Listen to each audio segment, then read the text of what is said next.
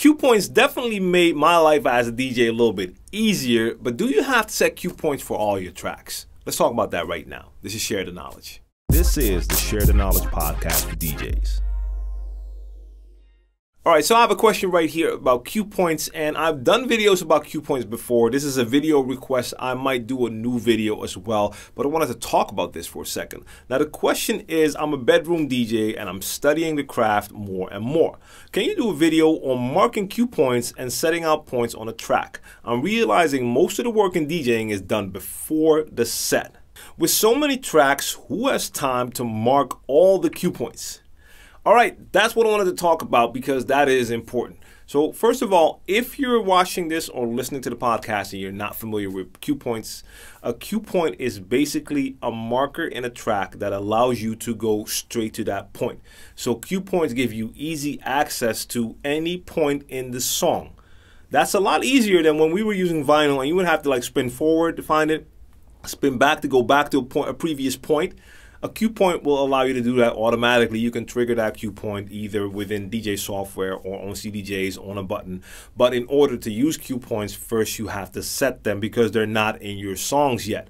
So you have to decide if you want to have markers in that track that will allow you to go straight to that point. Now for me personally, I use cue points. A lot of times I'll have a cue point at the first beat. That's a part I want to get back to easily. A lot of times I might be playing or queuing it up, and instead of bringing it back, I can just hit that cue point and be back at the beginning.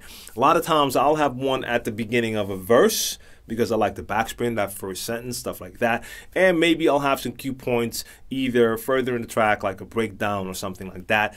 And with other tracks, I might just have cue points on single drum sounds. So one on the kick, one on the hi, one on the snare. So I can do some finger drumming on the pads. That's my preferred method of using cue points. I know a lot of DJs also use cue points as a marker for their transition in and out points to have like that visual indicator to show them like, okay, my cue point is coming up. This is where I have to start my transition. That works. I don't use it, but I understand that that definitely works.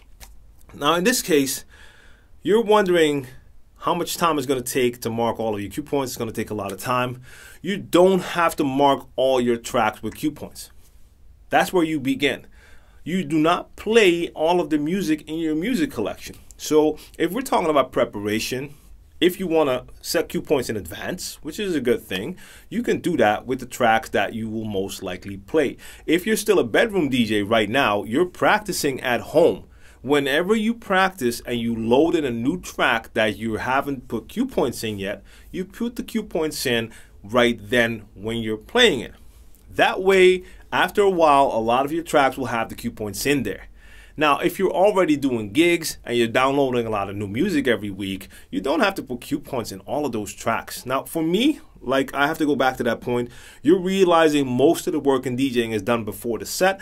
For me personally, that is not the case since I'm playing freestyle, so I do not prepare my set. I do make sure that I have an idea of what I'm bringing, so that definitely counts as preparation. But since I'm DJing digitally, those crates are already in my laptop. I might just take a look and maybe make a special crate for an evening and fill it with tracks, but a lot of times I don't even do that. And it happens a bunch of times that I'm playing and I'm loading in a track and I took it from a different folder and that version does not have the cue points yet.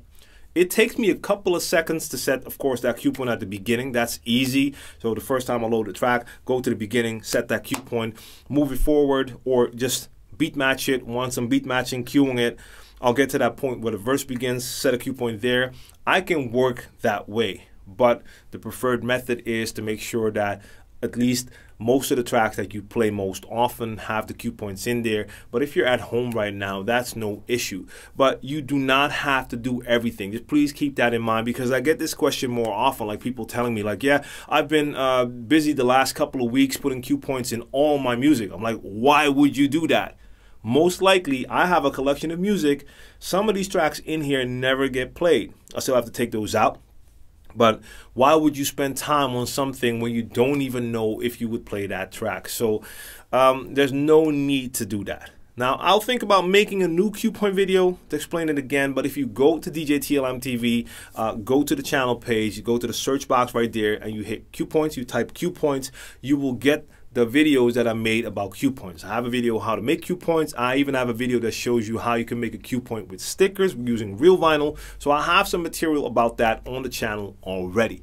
So I hope that helps you out. Have fun practicing, and while you're practicing, set those cue points. You just checked out a video clip from the Share the Knowledge podcast for DJs. If you want to check out the full audio episode, you can check it on Spotify, SoundCloud, Anchor, iTunes, you name it. The links are in the description box down below. If you want to ask questions for a future episode, you can do that in the comments section or check me out on Instagram. You could also go to the Share the Knowledge Facebook page and check me out anywhere on social. The handle is djTLM. Everywhere, check out djTLM.com for all my info, and make sure you subscribe to djTLMtv and activate the notifications so you won't miss out on any of my future videos. Thanks for tuning in.